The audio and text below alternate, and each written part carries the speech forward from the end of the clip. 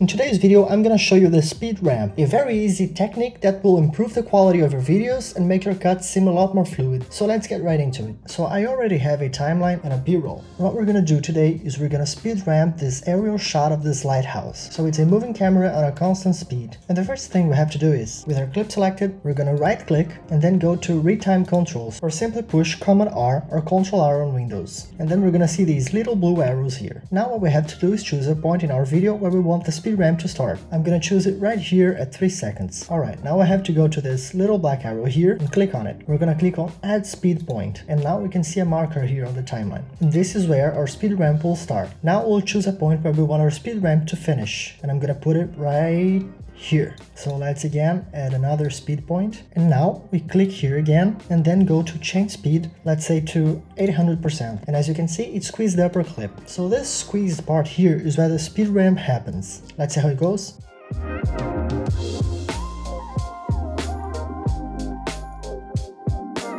Yeah, it's alright, but it's not perfect yet. So I think I'm gonna start my ramp a little bit earlier on the clip. So I'm gonna put my playhead at 2 seconds. Now I'm gonna drag this bottom part of the marker here to the left. And by doing that, we can change the point where our speed ramp will happen without having to change the speed itself. And if we move the upper part of the marker, we'll change the speed without changing the place where the ramp happens. So let's see how it goes now.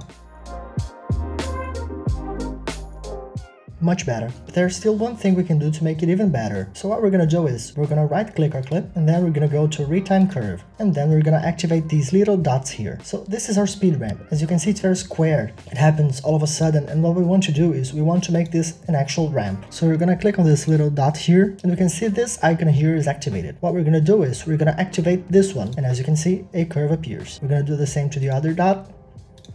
Now we're gonna pull this little bezier to the center, and we're gonna do the same with the other one. And with this, the speed ramp happens a lot more fluidly. Let's see how it goes. Perfect. And that's how you speed ramp in DaVinci Resolve. So if you like this video, make sure to subscribe to the channel. And if this video is too advanced for you and you want to learn the basics of DaVinci Resolve, make sure to check out this video showing on your screen right now, and I'll see you there.